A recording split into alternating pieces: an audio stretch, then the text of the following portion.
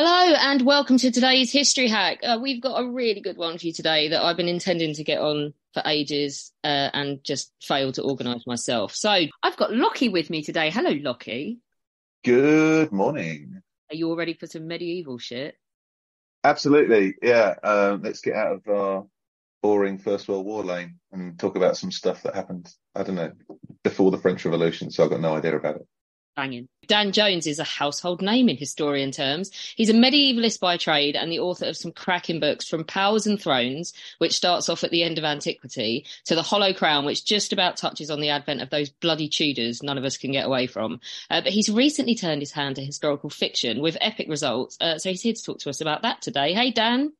Hey, what's going on? Household name just in history terms, is it? Well, I wanted to say household name, but it sounded crawly. But then I was also going to point out that all of that is true, right? But we can also say that you're not even the most famous Dan historian, because there's that bloody Snow hogging more attention than you. What, and you're telling me that Snow's more famous than Danny Dyer now? Danny Dyer, the historian. Don't forget Danny Dyer's done some history stuff. Like, yeah. I'm number 3 at best. And if we put Cruikshank in the mix and Carlin, I'm down. I'm like, might not even make top 5. Yeah, but you're the edgy one, so you'd be the edgy one. The bad. All right, let's move on. On. Right, okay. I've heard rumours of what would obviously be a very, very, very early midlife writer crisis of sorts that's led to you turning your hand to historical fiction and some epic inspiration as well. So, what made you want to do this? And feel free to name drop as much as you like. Well, for years and years, people have asked me if I was going to do historical fiction, and I always said no. I'll bring shame on my family. It'll be a disaster. I might not be any good at it, and so on. And some cowardice, but also not really having an idea and not really feeling like I was at a place with writing in general where it was the appropriate time to do fiction without it looking like just a sort of distraction. And then when I was running up towards my 40th birthday, which was 2021. So in the sort of 18 months preceding that, I started to just feel like, maybe I need to actually get on and do this. And I'd written Powers and Thrones, which you mentioned kind of in the introduction, which was a very, very big non-fiction book. Mm-hmm. And I sort of felt like I'd just come to a place in writing non-fiction. And then, the name drop you're waiting for, and I'm cruelly keeping you waiting for, in summer 2019, so around this time I'm talking about, George R.R. Martin came over to London. George R.R. Martin, writer of Song of Ice and Fire, Cycle, creator of, therefore, Game of Thrones. He came over, he'd just written, what's it called? Fire and Blood. The Targaryen prehistory, which has now been made into the sort of prequel HBO show. He'd just written that and he's promoting it. He was on his way to Comic-Con. And HarperCollins, his UK publisher, very kindly asked me to interview him on stage, sort of 1,000 people in Emmanuel Hall in London. And then we had dinner afterwards. And so I spent, a good few hours with George, talking both sort of formally in an interview format and then informally in sort of green room and then over dinner afterwards. And the general impression I came away with was like, this guy knows so much about history, and he's been working in history or reading history for like more than 50 years.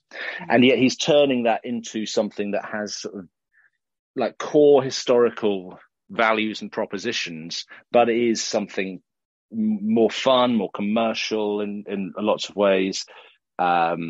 Is something else, but he's managing to retain this kind of serious love for and interest in history whilst also working in a fictional genre. And I was like, man, he's also really having loads of fun doing it. And I thought, come on, you can't duck this forever. So those combination of those things, pretty much straight away after meeting George, I went home and wrote the first 3 chapters of Essex Dogs, which aren't the first 3 chapters that are in the book. One of them has moved into the sequel, but that was what made me take the plunge. So I guess this is a little bit of a departure from your previous work, isn't it? In the sense, okay, we're moving away from non-fiction, let's get creative, but we're still in your wheelhouse as regards period, aren't we? So let's talk about when. For a moment, why this period? Was it the only choice as far as you're concerned, or were there other time periods that you looked at and thought about? What's the background to this? Well, when I sort of let on that I was kind of finally interested in doing fiction, and publishers started asking, what would you actually like to write about? I just had one story in mind. I didn't have what I've got in nonfiction is usually like 3 or 4 options that I'm trying to weigh up all the time. I only had one story that I was interested in. I was very, very fixed on what that story was already. I'd been on the beaches of Normandy, Omaha Beach, as it was called in D-Day, 1944. About 6 months previously, and I just started to play with this idea of D-Day, but it's the Middle Ages, and an obvious historical setting for that was the Cressy campaign of 1346, when on the 12th of July, 1346, you had 15,000 English troops disembarked, not on Omaha Beach, a little way up from Utah Beach, St. Valeroux. And I just was really interested in this. What if it's got the sensibility and the sort of narrative flow and the imperative and the energy of Saving Private Ryan or Band of Brothers, but it's the 14th century. Yeah, you did Caravan, didn't you? So, I mean, that's an episode name in Band of Brothers. So was that? Yeah, absolutely. And so I also thought that the Cressy campaign just had very, very obvious sort of parallels, resonances, echoes with Normandy 44, that if written in if you kept strictly to the 14th century in period terms, but you had the sort of storytelling kind of frequency and energy of a World War II novel, I felt like that was something I hadn't read or seen in medieval fiction, which you can parody or caricature as very like, hey, nonny no, my liege, under ye greenwood tree, I warrant not the French will come here. And so I was interested in that tonally. So that was the story. Now, there's also a sort of pragmatic element to it, which is, as you said, I've done almost all my work before now in the Middle Ages. And that's what my readers, I suppose, expect me to write. And that's also what I feel like I know instinctively best and can navigate that world without having to look absolutely everything up. Mm-hmm. And so it made sense to, given that the move from nonfiction to fiction is an enormous leap in terms of writerly craft and style and technique, and even the rhythm of the writing day, it made sense to keep some things constant while changing others. Otherwise, it was just going to be a big mess all round, and also very commercially very hard to position. So your favourite medieval historian called Dan, the medieval historian household name called Dan, is going to fiction. Historian Dan. But guess what? He's doing Napoleon or whatever. Just people have been like, nah, it would have been starting from scratch, really. I guess, I suppose for a first one, it was going to have to be the wheelhouse, wasn't it? Like, nothing to stop you later on doing whatever you want, but... Yeah, that's true. And I think that you've got to move in degrees and increments. But I've also stuck to that sort of as a rule with non-fiction as well. The books do proceed one from the other in certain ways, or they come in blocks. So I did the Plantagenets and Summer of Blood and Magna Carta and the Hollow Crown. They all sort of fit together. And then I did Crusaders, Templars, which were a sort of little duology, and then Powers and Thrones wrapped it all up as one. So there is a sort of lot. I think as a writer, I believe you should be working in some sort of sequence or order. That one book clicks through to the next, and they sort of make sense to readers. If you jump about too much, you're asking a lot of readers to follow you and where you're going in your own sort of journey, for want of a less cliched word. Mm. One of the strongest things about this book for me was the characterization. So most of this interview is going to be digging into that because it was brilliant. The book is called Essex Dogs. Why Essex? They're not all technically from Essex, though, are they? What's the reasoning behind all the different regional selections with your heroes? I love the 2 mute Welshmen. I think they might be my favourite. And I love that the main character's attitude is, I just let them do what they want. It'll turn out all right, because it generally does.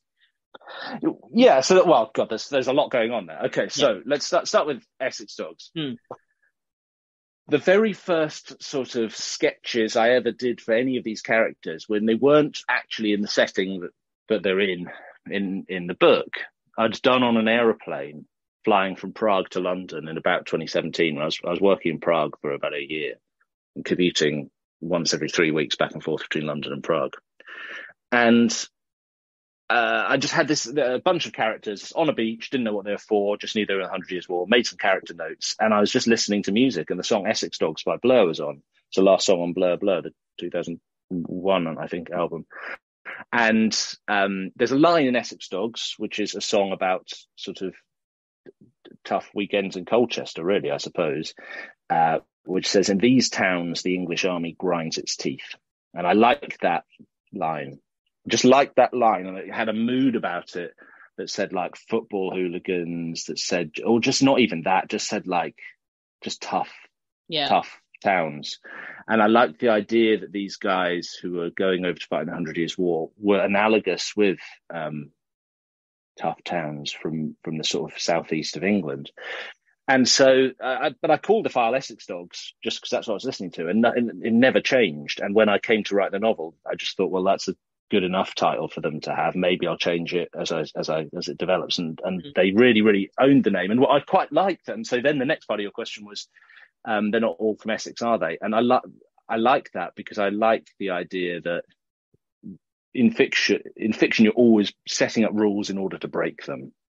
And the idea that these guys are the Essex Dogs, and yet half of them aren't even from Essex, I just like that as a sort of, that's how life actually works, right? Yeah. And then you have just this range of different characters who sort of developed as I wrote.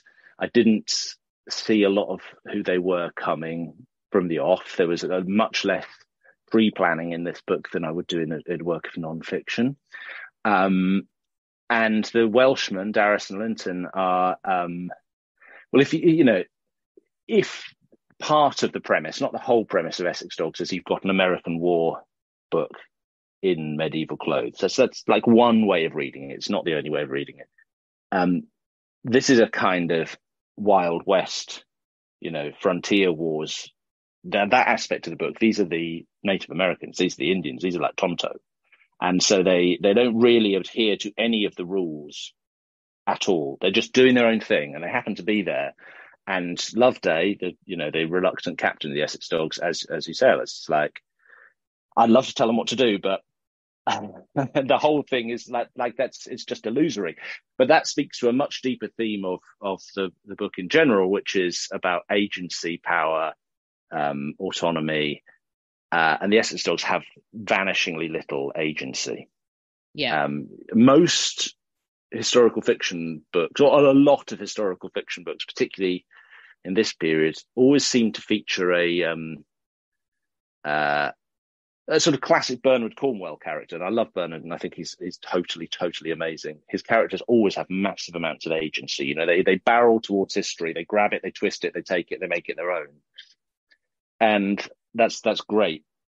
But I was interested in writing a book where the opposite was happening, where you have these guys who are like quite hard, quite tough, quite long in the tooth. They've done a lot, they've seen a lot, they're capable of doing a lot in some cases, and yet they're plunged into this situation in this march towards a battle, where every time they think they're doing something, they like pull the lever and the lever just comes off in their hand. They realize they don't really have any agency at all, and they're told what to do. And it doesn't, even if it doesn't make sense, they just have to do it.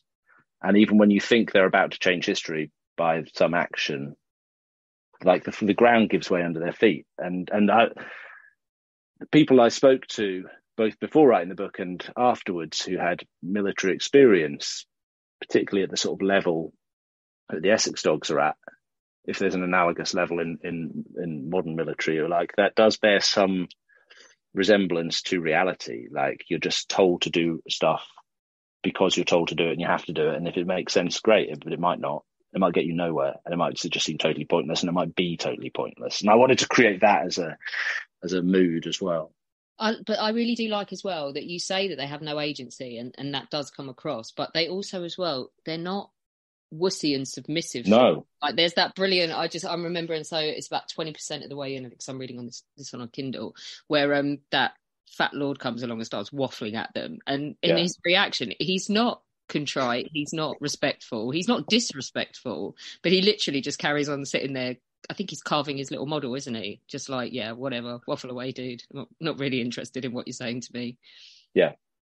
Yes, and I was trying to create in this book I was trying to give it the reality on the ground of what organisations are like, particularly in the Middle Ages, where the whole idea of an organisation is very, very underdeveloped in the way that we would understand an organisation, and that people are operating according to overlapping different systems of organisation and of behaviour. And the obvious one that's going on in Essex dogs is you have the sort of lordly types are operating and optimizing for what they would call chivalry, or we would call chivalry, certainly, and they would probably call chivalry. And some of them are good at it and some of them are bad at it. And the ones who are good at it and the ones who are bad at it don't necessarily overlap with who the quote unquote good people and bad people are. Yeah, there's one, isn't he? He's waffling about it's not like the good old days. The chivalry's gone and all that. He's not happy. Yeah, and everyone's got a different take on it. And some of them are like, this is the golden age chivalry. And some are like, nah, chivalry's dead, man. And then you've got the ordinary guys on the ground who have different levels of experience and different sort of commitment to any values they hold. You know, Loveday's main, deepest held value is leave no man behind sort of thing. But even within his group, you've got others who are like, yeah, I'll take that or leave it. And so you all of these people in all of these different roles with these colliding worldviews, philosophies, that they're all coming at it from different directions. And then it's all totally skewed by just this sort of randomness of personality and then the randomness of events. And so even though what Essex Dogs is as a whole is a caper and it is a campaign and it's an adventure story leading up to the climax of the big battle, what I wanted to get into it was like this. And this is the thing that George R. R. Martin does better than anyone else I've ever read, is say, okay, so here's the theory of this world, this, in his case, quasi-historical world I've set up. Now let's just throw a bunch of people with their own random personalities into it and see what happens. Because that's history. That's what history is. And the biggest argument we ever have when we talk about non-fiction history is it great men or is it great factors and powers? And the reality is so obviously like it's the intersection of those two things, you know, just like the randomness of personality thrown at the particularity of time and the greater sort of movements and flows of big capital H history. It was exciting and interesting to me to explore those serious historical debates through the lens of a novel that also had the word fuck in it an awful lot. Yeah, do you know what I mean? Yeah. As soon as the first swears started coming, I was like, yes, you're like, oh no, yes. he's They've not. No, I was like, really they've not caged you. It's brilliant. Sweary Dan is there. These people are about to meet me in person for the first time. First C-bomb, boom. We could rabbit hole, couldn't we, completely talking about evolution, not only societally as well, but this is like how standing armies come about. And Lockie's a tactician, like, so, but let's not do it. Let's not get into the whole 100 Years' War and like birth of modern warfare, maybe, and stuff like that. Lockie, take us away, quick. I'm already sort of thinking about saving Bowman Ryan. And anyway, part of the reason I'm on this, at least, is because I'm from East Anglia, and I think Alex has been laughing at the arsehole element of your book, being from East Anglia, and the idea that one of my ancestors might be some of the worst personality traits that you find in the book. Any particular reason that my people have come in for? Because they were neighbours. So it's like, you know, you've got some of these boys are from Essex, and it's like, who are your main rivals? It's your neighbour. You know, I did a lot of sports journalism when I was in my 20s. I wrote a sports newspaper column for 10 years, and I'm already like a big sports fan, and so and one of the models in my mind for the English army on a chevauchée, put aside the theory of the tactics, was this really resembled in my mind England going away to play football, you know, and particularly if you think back to like the start of the 21st century, the end of the 20th century, Charleroi, Marseille, all of those places where the English went out and smashed up before they really started taking people's passports away. There was something of that energy I was trying to put in. And so in my mind, I had little football crews. You know, this army's made up of like, if you've ever been to an England away match? Yeah. Have you been? Yeah, England, right. England away. I've been to Chelsea away in Paris. Does that No, well, so actually, it's different. England away is different because Yeah, England away, you don't often get Chelsea, Man United, Man City, the big clubs. You no. get like Yeovil and Torquay and Kidderminster and Yeah. Scunthorpe because they're not going away in Europe, right? So, and each of these little groups will have their sort of shop front that they're in. And I thought this is a good like mental analogy for me to have as I'm trying to picture the sort of the dregs, if you like, of the English army at this point. You know, they're set up in rival doors, and who do you hate the most? You hate your neighbour the most, typically. And so the East Anglians, I was like, well, they're the Essex dogs. Who are they going to hate the most? Probably the people from Suffolk, I imagine. What's brilliant though is now Lockie is completely in love with this book because now he's just seeing, because he's Ipswich Town. He's like, so basically the band is Ipswich Town crew on tour. Yeah, right. Well, and actually, which happens very rarely, as you say. Yeah. So I've just finished Wolves of Winter, which is the sequel, and one of the big protagonists who appears only by name in Essex Dogs, you just hear that he's over there, over somewhere, is Sir Hugh Hastings, and he's an East Anglian as well, and so things have all sort of fitted together quite well in the sequel to Essex Dogs, and some of these plot lines do carry on, and some of the characters come back as well. So one thing I really like about you mentioned a lord there. It is from the point of view of the everyman, which is great. It would have been really easy, and this is something, and again, not a criticism, but Bernard Cornwell's very good at making like aristocratic wankers out of characters. Like, I'm thinking Simerson here, and we've had Michael Cochrane's been on this podcast loads, and he's brilliant, and I love him. But he was awesome at being just a tough wanker. You haven't gone all the way down that road. You've kept a balance to it. Was that intentional? I've tried to just throw a mix in, and so you've got some. I think you've got some wank. I mean, you've got Sir Robert, who's an absolute dick. You've got the Prince of Wales, who's a really, really messed up 16-year-old, nominally given charge of the army, trying to be a big man and really having horrible effects on people in ways that he doesn't quite intend. But is too proud to acknowledge. You've got the Earl of Warwick, who is a sort of off-the-shelf, kind of shiny-haired, gleaming teeth, nice armour, sort of bit of a. He's not a dick, and he's not a dick. He's just he's living for this kind of world and role.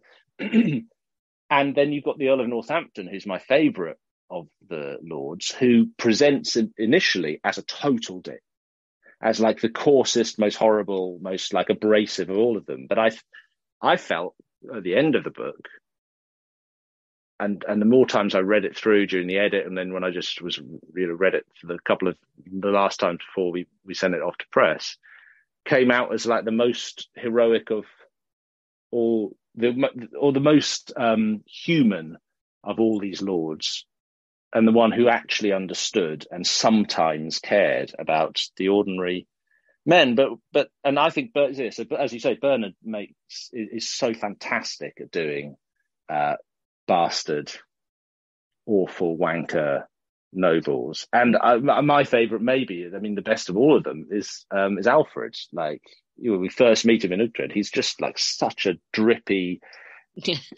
But he's a prig as well as being a drip, and I thought that was masterful. But I look at George R. R. Martin and see this real complexity to his baddies. Or very, very few of whom are just sort of universally a wanker. They're all capable of goodness, badness, laziness, idleness. They're real sort of fleshed out people, and that model for me was something that was quite important as I was thinking about it. And also, I sort of know Paul Abbott a little bit, who created Shameless, and I've spoken to Paul quite a few times over the years. He's married to a friend of mine, and Paul is for me the up there greatest screenwriter alive, certainly of his own generation, and he's got some solid rules for creating characters on screen who are apparently not that likable. And he's always like, give your best lines to the bad guys. And he really believed, he's always had that sort of that mischievous sense of giving real charisma to your bad guys, so that it creates a more complicated reaction in the reader, or in this case, the viewer. It's like, well, I don't just solidly hate this person. They're also coming out with some absolute zingers, and so that I think gives us sort of depth. Gives a depth to the story and a verisimilitude that then allows you to do other things within fiction that are less plausible. You can get away with, particularly plot points. Yeah. You can get away with less plausible plot points, I believe, if you've got more kind of believable, grounded, deeper characters. Keeping it real. The first thing the king does is all fall flat on his face, getting out of the boat on the beach. Is that real? Did that happen? Yeah, that's real. And so the other thing that I was doing one of the other things I'm doing in the book is taking historical vignettes, of which there are quite a few particularly from the Cressy campaign, that have been passed into the world of historical sort of canon and lore by the chroniclers of the time, especially Jean Froissart. So the king falls flat on his face. He gets off the ship, and Froissart writes this up, and then he sort of leaps to his feet and goes, "You see, this," and he's got bloody nose. "This just proves the land wants me. It's so keen to have me that it drags me down to it and has my blood." Now, if we say, okay, let's just agree that happened, that we believe it, then self-evidently, Froissart's sort of toady, sucky-uppy depiction of it paints Edward in the best possible light for having done something totally hopeless. And what I wanted to do was show you those same events through the eyes of people who had no interest in chivalry, in the sort of the heroism and the code of knightliness. I want them. They look at Edward and they don't even see it. The easiest thing in the world to do with that scene is to have someone actually standing on the spot as the king falls over, and then you play a lot of dialogue around it. But I find it much sort of more mischievous, more fun they just refer to the dogs are sitting on the beach and they're more interested in what they're eating than the king falling flat on his face, and this thing that Froissart will eventually say is so important. They're like, "Oh yeah, did you see that wanker fall over and get a bloody nose?" Yeah. And then one of them's go, "Yeah, well, if he hears you saying that, you'll be strung up, mate, because you're a stinking Scot." And it's like, that's what it's like being a human being, I think, full stop. But also that's what the common experience of almost everybody on that beach would have been, not standing right next to the king and hearing the dialogue played out, but seeing it over there and passing it into your own scheme of understanding of what's going on, rather than us taking the sort of the chronicler's version. If you're writing the non-fiction book, you inevitably will use that Froissart anecdote and build around it in your storytelling. And part of the point of fiction for me is, okay, let's put the camera in a totally different place and see how this thing looks when we're actually watching something else. Well, staying with your own scheme of understanding then, you get the opportunity with fiction to project a little bit. And your main man, Loveday Talbot, we mentioned him. How did he come about, and how much of you is in there? Everyone seems to think that I Loveday is a sort of little marionette for me. I don't know why. He's sort of 40 years old and slightly over the hill. And no, Loveday is... So the character of Loveday evolved sort of from his name. You mentioned, Alex, in your introduction, The Hollow Crown, which is a book about the Wars of the Roses, Rise of the Tudors. I wrote. It's my third non-fiction book. And fleeting mention, really, there was a thing called a Loveday, which I think was 1454 or 6. Can't remember, so long ago since I read that book. But the Loveday was essentially the houses of, the quote-unquote houses of York and Lancaster, which were overlapping and not totally clearly defined rival camps within a very complicated English political situation at that time. in a very misconstrued bid to get them all to be friends again, a love day was organised in which they all paraded ceremonially through the streets, I believe, of London, paired off as rivals, hand in hand. So red and white, red and white, red and white, red and white, as we would depict it if we were doing the drama now. But that's literally how the pageant looked, these supposed teams of enemies. And what it did in that context was disastrous, because it lined up these sort of complicated overlapping factions into two very clear enemy camps. Anyway, that's what the love day was that I was thinking of. And so what I wanted to bring out of that scene into a character in a totally different context was a sense of being, of having two competing things going on at once and trying to hold them together when they're inevitably pulling apart. And Loveday is coming towards the end of his career, let's say. He's in charge of the Essex dogs, but he doesn't really want to be. But he feels the responsibility that he should be, but he really hates doing it. So there's your first sort of internal conflict already set up. They've lost their leader, the captain.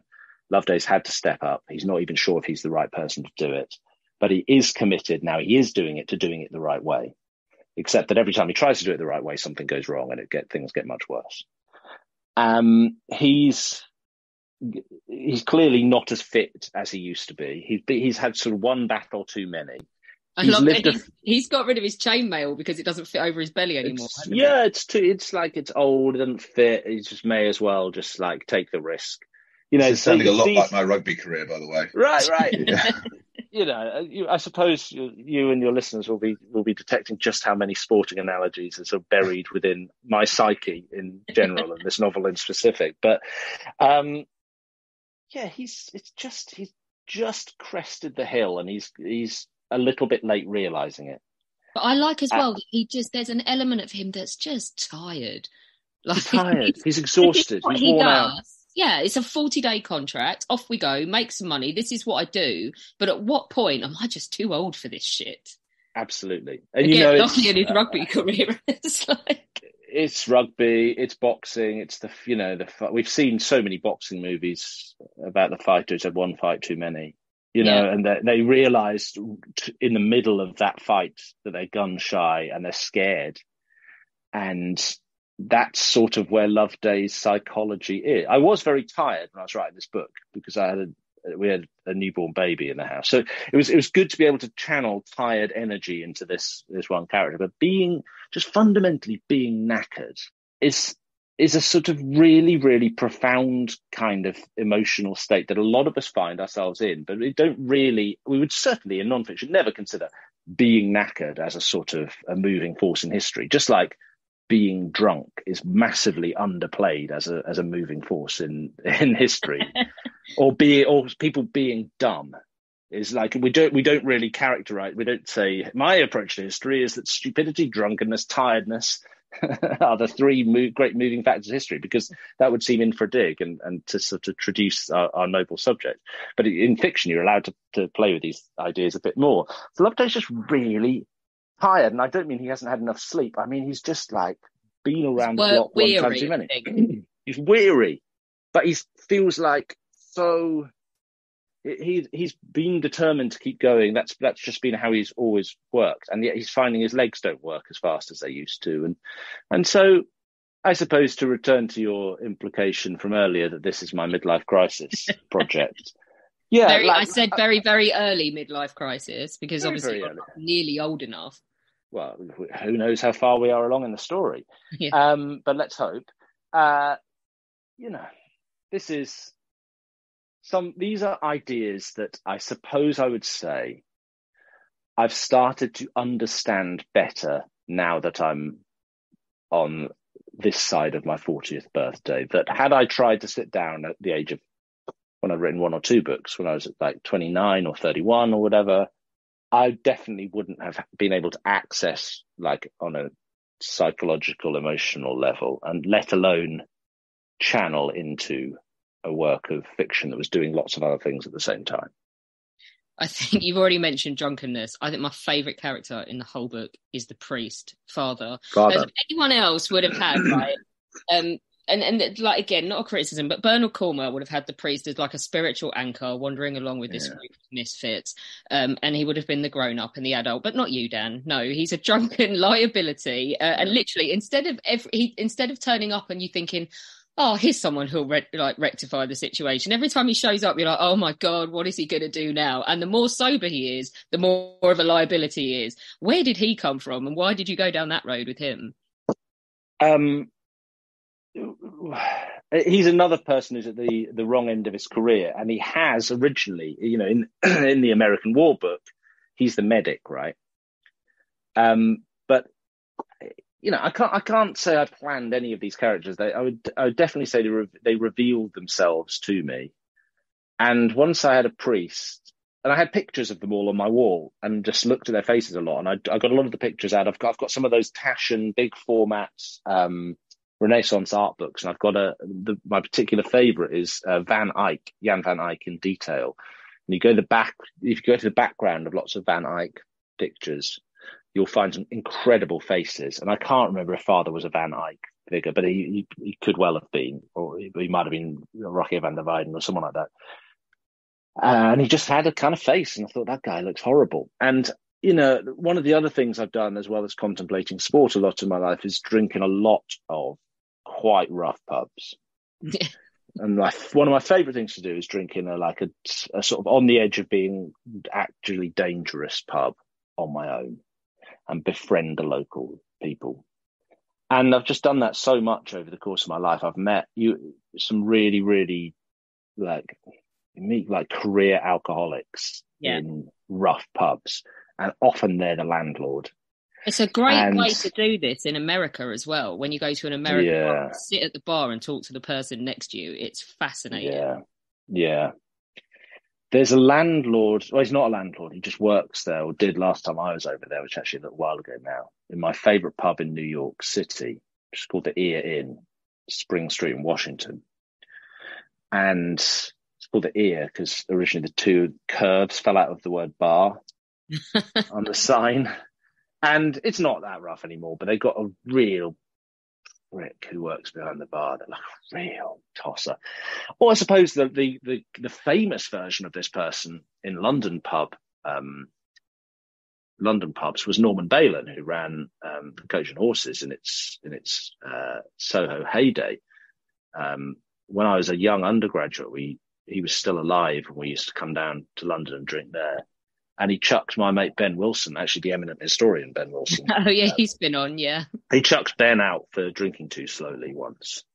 Ben and I spent a lot of time in pubs. We were at the same college, exact contemporaries, doing history. And Ben and I were still our firm friends. And Wilson he was chucked out of the Coach and Horses for drinking too slowly by Norman Bailon. So Father's a sort. So there's we draw inspiration from all these sort of places. Father, in the scheme of the novel, is a disgraced priest who's forgotten almost anything about what it actually means to be a priest, except for when it gives him a chance to sort of lord it over someone else. But even that's become increasingly unconvincing. And he's not a good guy. He's not a good guy. And worse than that, he actively likes being a bad person. And he was one of my favourite characters, right? He, Northampton, Scotsman were probably and Romford for different reasons, but they get some good lines. And Father, particularly when in the middle of the book, I think I know without spoiling it for anyone. In the middle of the book, when they sober Father up and try and save his life, and all he's got to do is one job, and that's pretend to be not a priest, a friar. Priest. Pretend to be a man of the church. Well, you are a man. This should be the easiest thing in the world, and he's just complaining about it the whole way, and he's actually not very good at it, and things don't work out so well after that. So that's just. There's a moment, isn't there, where Loveday he's like deploying everybody around a village to make sure it's empty and stuff, and he's like putting people into pairs, and then he sort of looks to his right and realizes the person that's responsible for his life, he's ended up with Father, and he just like thinks, oh shit. Yeah, but that's a very Loveday thing to do, which is to say, okay, I'm going to pair everyone off, and I'm going to take one for the team, and I'm going to pair myself with Father, and then to realize too late that it wasn't even the best thing to do. There's other people on the team who could definitely have handled being paired up with Father better than Loveday does, but he does it out of this overweening instinct to protect people who actually don't need protecting. He's graduate particularly in the second book, which as I said I've just finished. Loveday's journey towards realizing that all the protecting he's trying to do is pride and failure to admit that he himself needs a bit of protection. That's the sort of journey he's going on. Well, I mean, all these, stepping back into the sort of literary world and comparisons. I mean, this is necessarily because of the period and the style going to draw comparisons with Bernard Cornwell. Was this a kind of conscious decision or conscious sort of thought you had as you were writing that you're going to draw comparisons with Bernard or go toe to toe with him? No, not at all. I know Bernard a little bit, and I admire him massively. And every time we've ever spoken, I've come away thinking, "Wow, I've just had some like incredible insight into the business of writing." And I'm a huge admirer of his books. I wasn't really thinking in those terms as I was writing. The two novelists I'd probably read the most around the time I started writing, was reading the most in terms of popular mainstream mass market fiction, were James Ellroy. My favourite historical novel of all time is American Tabloid by James Ellroy, the lead up to the Kennedy assassination. And Ellroy's insight, which I leaned heavily into, was to see these big historical characters from the eyes of people one level below. So have you read American Tabloid? I'm 17% of the way in. I like it. It's sensational. Yeah. And Kemper Boyd, Ward Littell and Pete Bongeron are like bagmen, as you know, like hitmen, fixers for the likes of Jimmy Hoffa, Bobby Kennedy, Jack Kennedy, Carlos Maidana, all of the players in that world. I was really interested in that model. Okay, you're going to see the big historical event, but from below, rather than the eyes of the protagonists. And the other writer I was just reading a lot was Lee Child. I was just reading so many Reacher novels. I was just banging out Reacher novel after Reacher novel. And in fact, I had to really put the brakes on my consumption of Lee Child novels and put something like a higher brow, maybe that's the wrong word, in between each one, because I was getting too hyped up by Reacher's exploits. So for a while I did Reacher novel, and I read Knausgaard, that epic 6-volume My Struggle thing about just being bored in Norway. Each book's like 700 pages long. So I went Reacher, Knausgaard. It was a really weird thing to sort of... It's a distinct lack of gunfights in one of them, isn't there? Yeah. But so I liked the energy of Reacher, and I think Lee Child is almost peerless as a writer of action. I liked the perspective and the grotesque analysis of history of Ellroy. Bernard, I just was like, I suppose, dimly aware somewhere that the master of historical adventure who'd spent a lot of time in the Middle Ages was Bernard. But as I say, I was also very aware that I was interested in writing a difference. I was interested in presenting a different view, not just of the Middle Ages, but of human power dynamics than Bernard. I think Bernard has established as the style here by virtue of his own greatness. I think the biggest parallel for me with this and Bernard Cornwell is just the pacing. I think the pacing, there are parallels between them, but not necessarily the style. Yeah, and pace was something that was quite, but I was quite comfortable with writing to pace. I've always written pretty high paced novels. The biggest complaint, I've had a lot of complaints mercifully about this book, is actually it starts too slowly. People have said, I found it hard to get into, which I found amazing given you've got a massive fight on a beach for about 10 minutes. There's loads of dead Frenchmen right at the beginning. What more? Yeah. So, but what you actually get thereafter, and I felt that I had to do this in order to set up the mood correctly, was you have about 3 quite short chapters where they're bored and they're marching along and they keep expecting a fight and they don't get one, because that was the nature of that part of the campaign. And the other thing I wanted to set up was well, you're going to see a slightly different vision of medieval warfare here, where instead of everybody having an archery battle every 5 seconds, there are loads of days, even weeks, where nothing happens except, you eat crap food, you shit in a hole, and you get bitten by mosquitoes. Yeah. And so there are 3 chapters early on where it creeps along and then it accelerates again. And so I don't think even that is particularly slow. And as I say, I'm speaking, but then as I say, I'm speaking as somebody who has read all 6 volumes of Knausgaard, where there are. Have you read any Knausgaard? No, it's too glacial for me. Like I'm making shopping lists after a couple of pages. I'm done. So which is it? I think it must be A Death in the Family, book 1 of Knausgaard.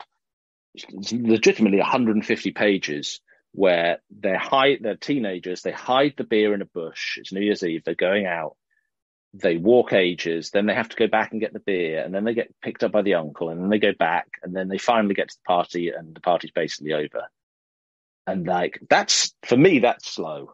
That's slow stuff. I'm here for it, but that's not the pace I write. Yeah, I mean, are people, is it a lazy analogy with Cornwell purely based on the fact that you've got a band of intrepid nobodies like he did with Sharp? I think maybe that's why it's their first way. But then, I mean, it's never going to hurt to have it associated with Bernard, is it? Look, I just think it's because he's the governor, isn't it? Like, he's the guy's owns the division, and it's because he's the best at it. And there are other people writing medieval sort of adventure stuff, right? But everybody's going to be compared to Bernard because he's the master. So it's natural, it's normal to be compared favorably. Is an incredible compliment. We can all learn something from reading Bernard Cornwell, and I think the guy's he's done so much, right? He's one of these writers who's done so much that you forget what life must have been like before there was Bernard Cornwell. To make this world of medieval adventure fiction just seem like a natural part of the historical fiction landscape, and something that any reader vaguely interested in historical fiction would be happy to walk in a bookshop, pick up Bernard Cornwell and go, yeah, I think I know what's going to be. This world does not terrify me. He's created a genre, and not created a genre, but he's made it sort of easy and approachable and accessible for people, and that's huge. That's huge. We're just so lucky as writers of this sort of stuff to have him around.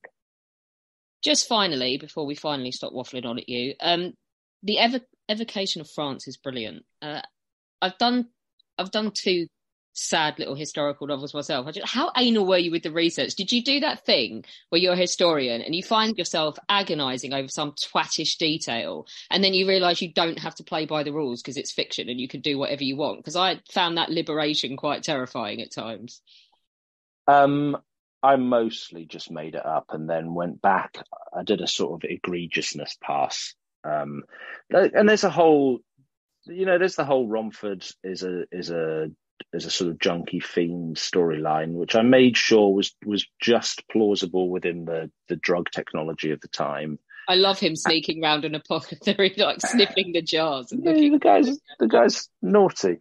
Look, I knew some of the landscape and have been to all of the places that are described. Particularly with the battle at the end, I was very, very, very, very fortunate that the great Michael Livingston, who is publishing his groundbreaking new history of the Battle of Crécy and the Crécy campaign, at the same time I was publishing Essex Dogs, let me read his book, which actually relocates the Crécy battle site and completely redraws how we think the battle operated. He let me read that before it was published, and so I made sure that the Battle of Crécy was on point in terms of its movements.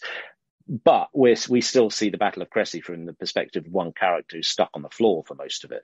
So we're doing quite different things, Mike and I. But There were moments when it's like, okay, it's important to be on point here. And mostly I wrote fast, then went back and made sure it was, that it stacked up, because I felt like it was more, you've got to be swept along by the scene. There are readers of historical fiction, and there are whole subgenres of historical fiction in which the accuracy is the point. I get that. And I think it's a lot of naval historical fiction, isn't it? It's just about having the right sheet, and knowing that it's called a sheet, not a rope. And ropes, and it's that's a thing. That's a thing. Well, I think Patrick O'Brien made that happen, didn't he? I mean, I legitimately think I could fire a 32-pounder based on his description of how to do it in Master and Commander. But it's not the way I'd want to write either. But yeah, I've read them and I love them. It's a thing. I remember when I was selling the book, I went to see several publishers, and one of them showed me a graph, a sort of, the X and the Y axis, and there's 4 quadrants, and they had like, one of the axes was the hero, and the other one was the ropes, and you find your point on this sort of. I can graph. imagine your face looking at that graph. Actually, I would have liked. I'm interested in that. I am extraordinarily, I believe, for the mean writer, the average writer, interested in the commercial side of publishing. Very, very interested in it. And I spend a lot of time with my sales team, with my marketing team, my publicity team. This stuff really, really interests me. I try not to think about it while I'm writing, but I do take a very, very clear interest and deep interest in it. So, I'm not horrified. Process? I kind of roughly use the 3-act breakdown to make sure that I'm not just waffling into the void, but that's about it. I use screen structure much more in non-fiction. Actually, I found I didn't really act structure it. I know that I tend to write books in 3 or 4 parts, and I felt like this was a 3-parter. And but I followed instinct here, whereas with non-fiction, I'm very, very architectural and strict planning structures for it. I found that actually was counterintuitive, and whenever I sat down and tried to plan this book, Essex Dogs, I found it ground to a halt, and the best thing I could do was get up early, do some yoga, lie on my sofa with my socks off like Rick Rubin, and just kind of let my thoughts drift. Actually, and that was the most difficult thing for me to get into writing wise. But no, so act structure not so much. Weirdly, thought it would be the other way around. I thought there'd be even more architectural in this, but turned out not to be the case. Well, Dan, we are just about out of time. The book Essex Dogs has been out for 6 months or so, is it? Yeah, it comes out in paperback this summer. Very June, cool. July time. Yeah. Can't wait. And then book 2 comes out. Wolves of Winter is October the 12th. And that's the Siege of Calais, the 1346-7. It's a sort of medieval Stalingrad. And it's wild. Pretty wild. We're looking forward to it. Great. Hope to see you again soon, maybe to talk about that when it comes out. But it's been an absolute pleasure having you on, Dan Jones. Thank you very much.